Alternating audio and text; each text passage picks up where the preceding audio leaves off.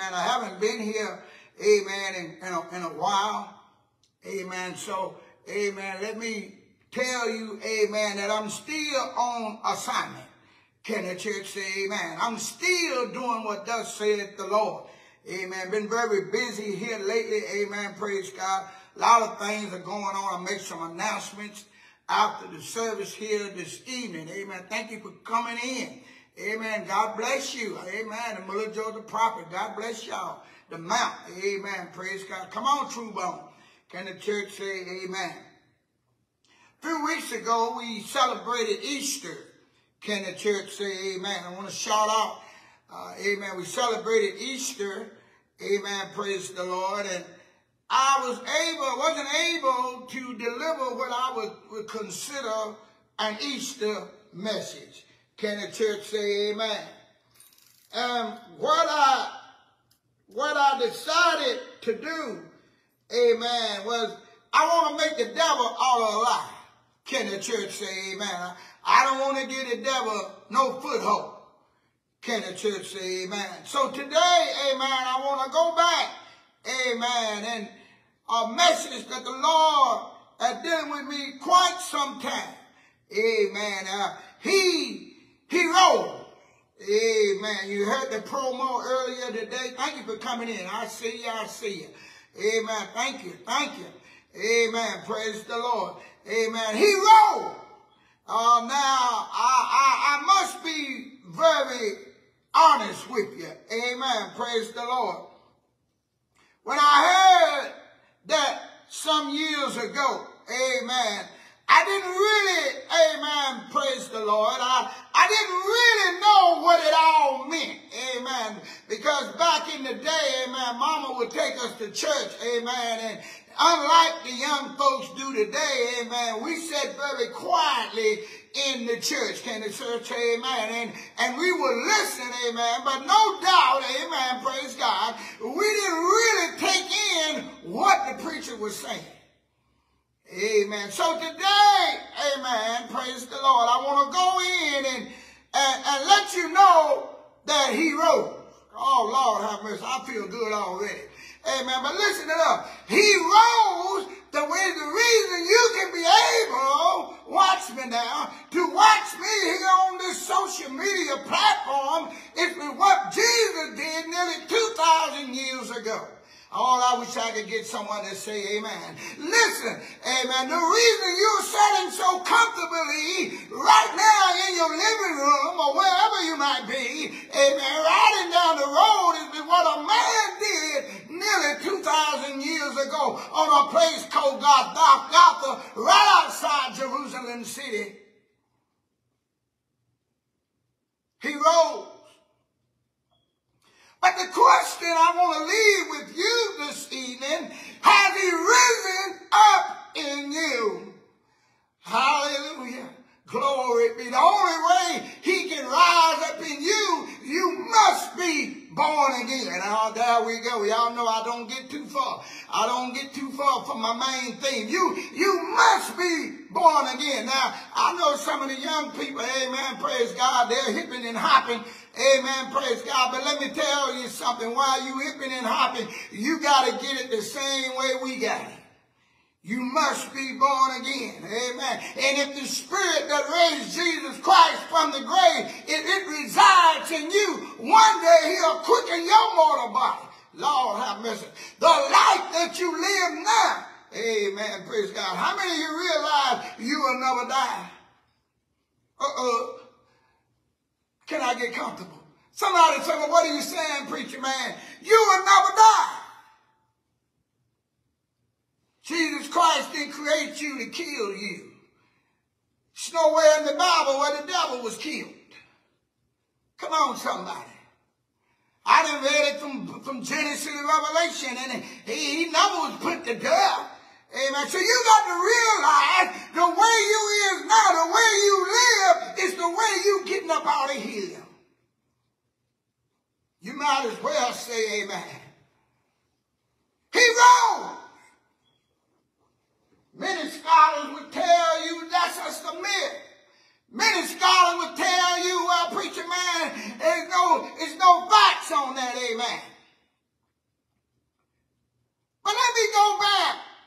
amen, just a little bit and take you to the Word of God. How many of you realize that this B-I-B-L-E is food for your soul?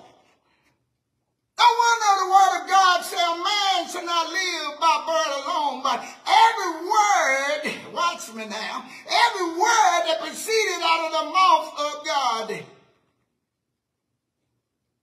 Some folks don't open their Bible until they get to church. Who I'm talking to? Some folks got more cobwebs on their Bible than they got in their closet. But let me explain. How can you prove your faith if you don't read the Word of God? Faith comes by hearing the Word of God. A man ain't reading. If you're not reading the Word, amen, you're not growing in faith. And reading and getting some understanding. The Bible said, lean not to your own understanding. You got to read every day. Meditate on this word day and night.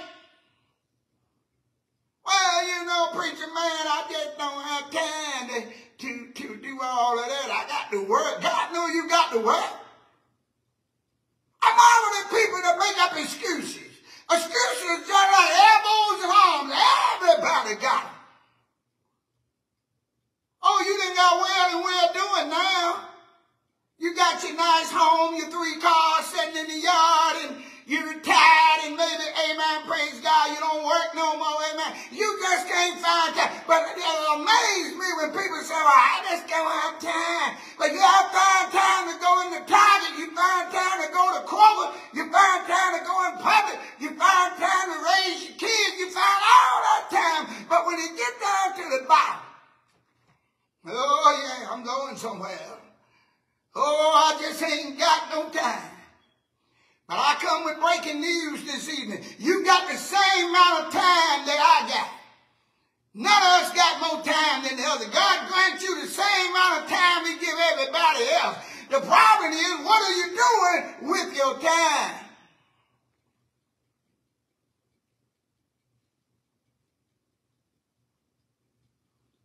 But I want to take you back that Jesus came here, amen, and walked on this earth for somewhere around 33 to 35 years, amen. The Bible says in his first St. John, amen, that the Word became flesh and He dwelled among men, amen. Praise God. So Jesus was real and He was a real body. Come on, somebody. You got to feel this thing here this evening. Jesus was bone and meat and flesh just like you. Yes, He was. He was a person. But they put Him to death. Jesus came here for one reason. Unlike some people, scholars said, Jesus was not running away from the cross. He was running to get to the cross. That's why He told Peter, said, put away thy staff. Y'all read the scripture. But in those days, the Romans had perfected this thing called crucifixion. Without the crucifixion of the Lord Jesus Christ, you and I wouldn't be here today. Lord have mercy. Where I'm going with this evening. Help me, Holy Ghost. Let me say that again. I want that to resonate in the eye. I don't want you to leave this Saturday Night Live to get one golden nugget. Without the crucifixion, you and I wouldn't be here today.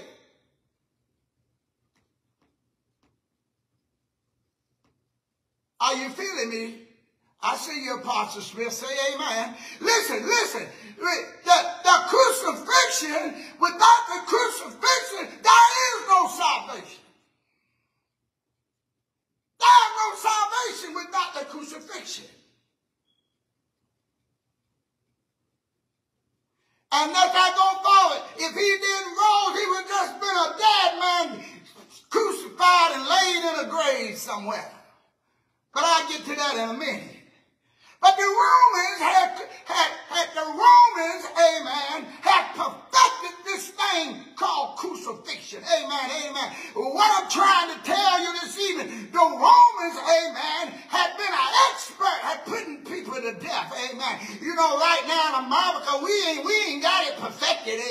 because I just heard a couple of weeks ago they tried to kill somebody with some type of injection and the man was still living. But back in those days, the Romans had perfected this thing, crucifixion. So what I'm trying to tell you, once the Romans nailed you to the cross, that was it.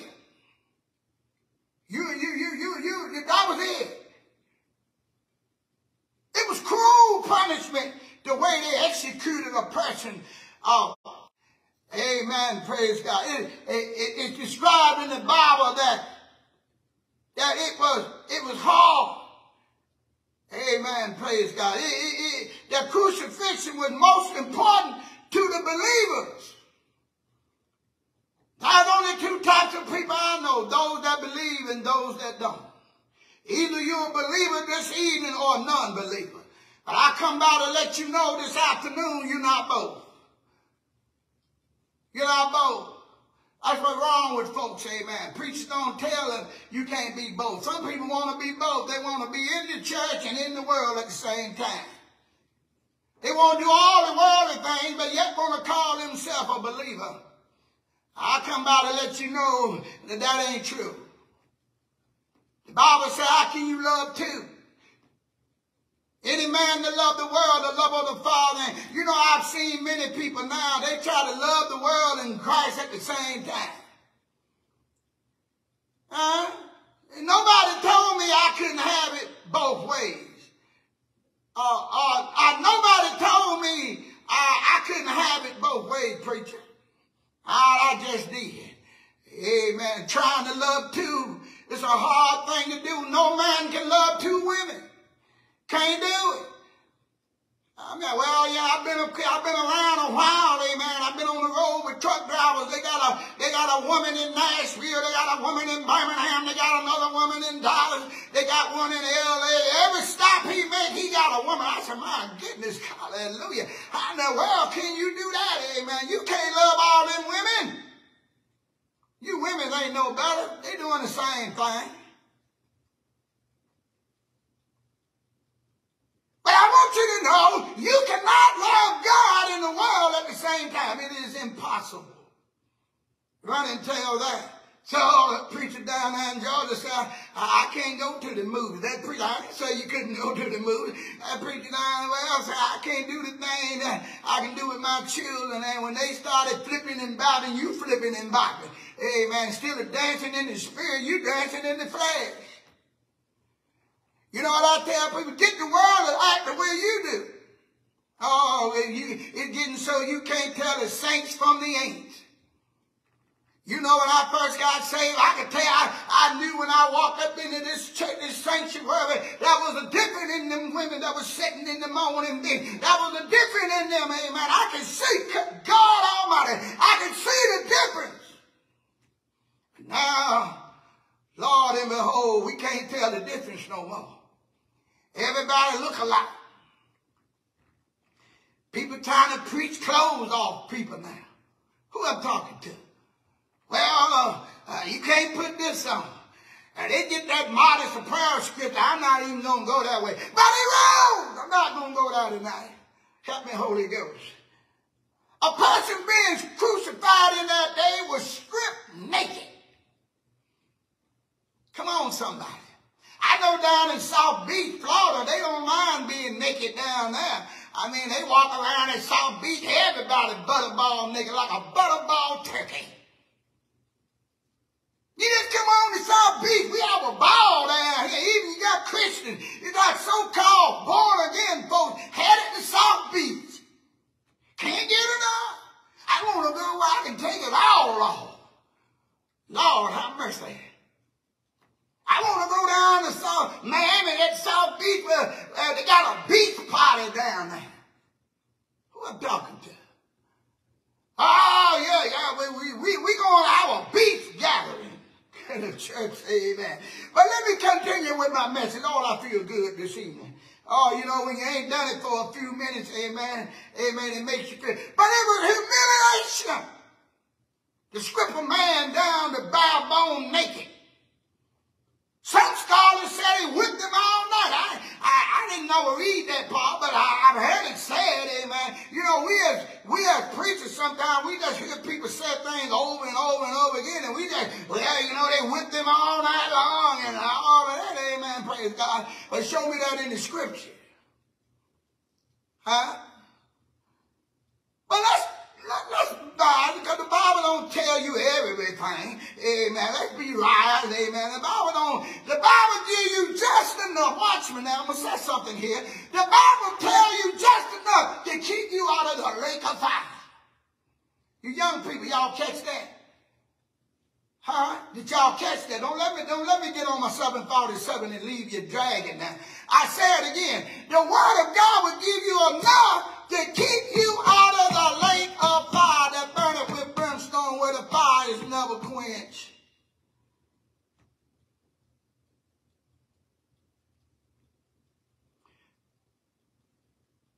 But let's go with it. The scholars say they whipped him all night long. Okay. They whipped him till he was unrecognizable.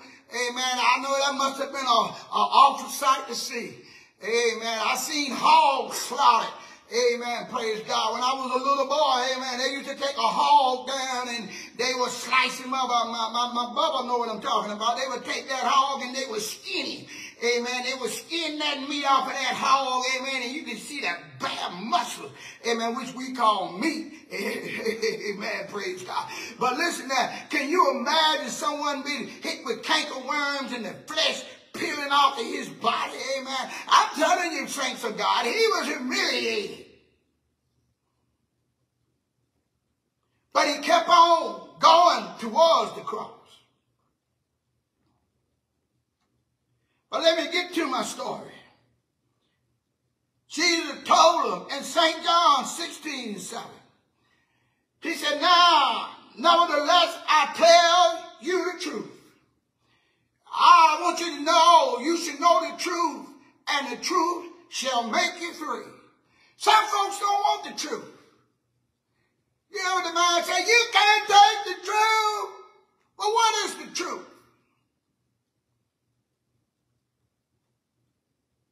It's found right here in these 66 books of the Bible. It's right here in the Word.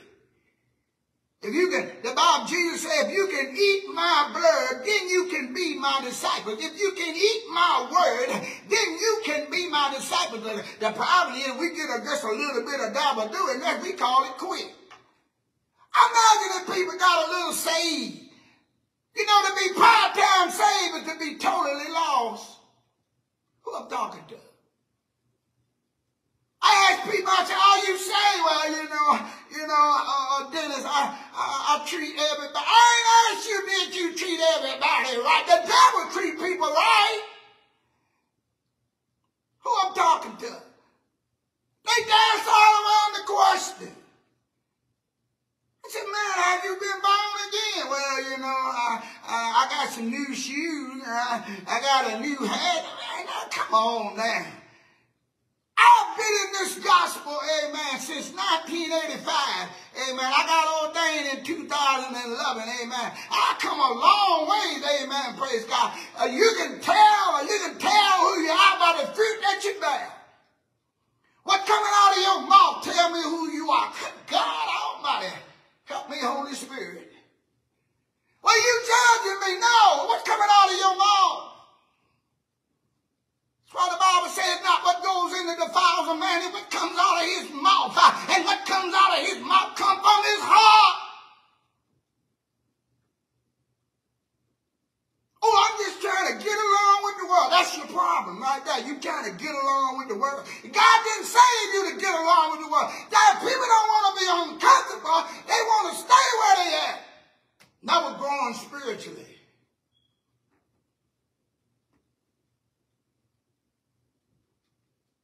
Never grow up. God didn't save you to just sit around. God saved you to build his kingdom. That's why the Bible said his kingdom come. His kingdom is already here. And you either living in God's kingdom right now or you living in the devil's kingdom.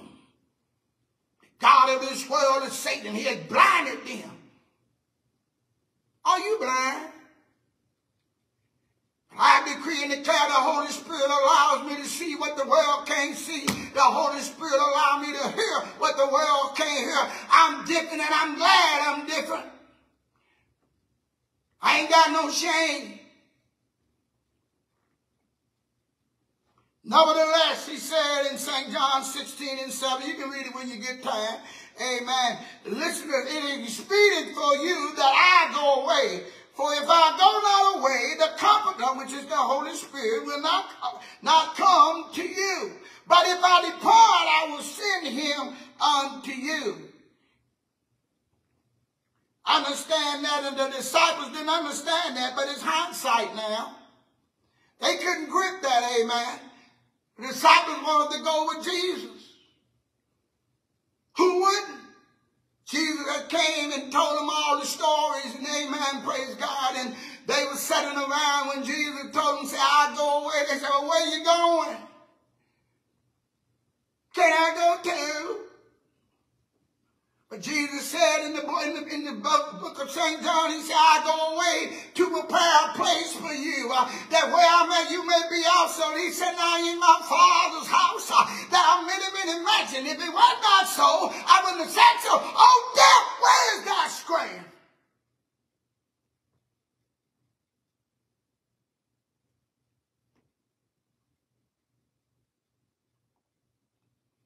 He said, if I go away, nevertheless, I'll send you a comforter. Just before he was put to death, he was betrayed for 30 pieces of silver. Why would you bring that up, preacher man? Why would you bring up the 30 pieces of silver? We already know that Judas betrayed him. That's what people do. And when you get some revelation, when you go deep, he was betrayed for 30 pieces of silver. In other words, money is betraying you. Money, money, money, money, money. That's what's wrong with America now. They being betrayed by the love of money. The Bible decree and declare the love of money is the root of all evil. You ain't got to go too far to see that Holy Ghost true. I got to have money. I got to get it. I got to get it. I got to have it. Trying to climb that corporate ladder, trying to get to the top. Don't care who they step on. I'm going to keep on climbing till I get to the top. Never receive it. Oh, that money. Got to have that money. Huh? Even got preachers doing it now. They got the scratches. You know, it's a bad deal to see a preacher scratching for numbers. Huh? Oh, y'all ain't got to say nothing. I see you, big sis. Say amen, sis. Yeah. Hey, look. And this is another thing. Well, you know, amen, praise God. You did all of that. Now you trying to tell. You know, I done heard all of that. Amen. But listen to this. It took all of that to get me where I'm at today. And I'm glad. If I had to go back and change something in my life, you know what I would change? I wouldn't change one thing. Why? Because I'm saved and sanctified today and filled with the Holy Spirit, amen, and got a mind to serve God and getting ready to make a one-way trip up out of here. And my eyes have seen the glory of the coming of the Lord. I know my time ain't long, but I'm getting ready. I'm packing up every day, and when I'm dead and gone, this word of God will come and bring salvation on you. You say, well, preacher man, how you know that to be true? I was watching Oral Roberts. Oral Roberts been dead a few years, but he's still preaching. Huh? He was betrayed for 30 pieces of silver. Money. See, when Judas figured that Jesus was going away, he had to find a way to make him some money. He didn't want no more part of this Jesus once he found. See, he was the treasurer. Amen. Y'all know what I'm talking about. When Judas found out that Jesus was talking about getting up out of here, amen, and being dead, and Jesus told him, said, the Son of Man must lay down, and all that, Judas said, well, I'm counting in my lot now. Like some of you. Judas figured, I'm going to live now. Judas played that credit card life. Live now and die later. Huh? That's what Judas Iscariot, I'm going to live now. Some of folks now not worrying about life after this. They worrying about life now. But you know, amen, I think people that not saying that is the miserable life you can have. You say, well, preacher, man, oh, wait a minute. Some of them boys out in LA, they got plenty of money. They got Rolls Royces riding around on Lil Jackson. They got big 70-foot square homes, amen. But you know what I say? I go back to the word of God. It's so good to know the word. It won't profit a man to gain the whole world and lose his only thing he got is his soul. Some preaching good for you. Think about it. When I think about it, it must be miserable. And then hindsight is 20/20. Now, if you living for the Lord and you saved, amen, praise God, and you on your way to heaven, amen, praise God, you say, well, why I got to be poor? Ain't everybody poor? So a man thinketh, so is he. I'm sitting here today with a gold suit on. I'm dressed in gold and purple. I'm just as rich as I want to be. I got the best job in the world that money can't buy. I'm an ambassador to the Most High God. And if you saved and sanctified and filled with God, Holy Spirit, amen, you're in the same boat, amen. You already got a job. Well, surely you would want to get one of those politician jobs. No, sir. I like just what God gave me, right what he want me to do. Sometimes we're not satisfied with where God put us. But he told him he must rise on the third day. And finally, in St. John's Gospel, I'm about finished with this story. Jesus knowing in St. John 19:28, you can read it when you got time, all things were now accomplished. Now, what are you saying, preacher man? All things was accomplished. What Jesus was saying here plainly, amen, that he had done what his Father had required him to do. Can you say that? Huh? When it's all said and done, can you say, I'm finished, I'm through, I've accomplished what God has wanted me to do? And if you read that St. John 19:28, Jesus knowing that all things, he didn't say some things, all things were now accomplished. That means it was finished. There was nothing left for him to do but one thing. Jesus came in for one purpose. You young people, listen to me now.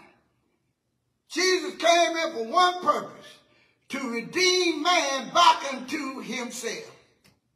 That's why he put himself in a body. I ain't got time to go into all that, but I'll bring it to you this year. I tell you, I'm going far out this year. Amen, praise God. Jesus Christ come through the womb of a woman just like you and me. That's why he can say he's the Son of Man and the Son of God. Amen. Someone didn't catch that. Let me say that again. Jesus Christ come through the womb of a woman just like you and I. But the devil didn't come through no womb. Somebody didn't catch that. Amen. What that tell you? Amen. Praise God. Somebody figured it out. Amen. The devil didn't, Satan and his grandmother, they didn't come through no womb of no woman. Amen. But Jesus did. He come through the womb of a woman, amen. That's why he know the route that you take. That's why he say in your belly's womb that they know you. He knew that you was going to take a long time before you got saved. He knew that you was going to be running women. He knew that you were going to be smoking dope. He knew all of these things, amen, praise God. He knew that. But it didn't have to be that way. He said, I know that these things have been accomplished that the scripture might be fulfilled. He had already knew what the scripture had said.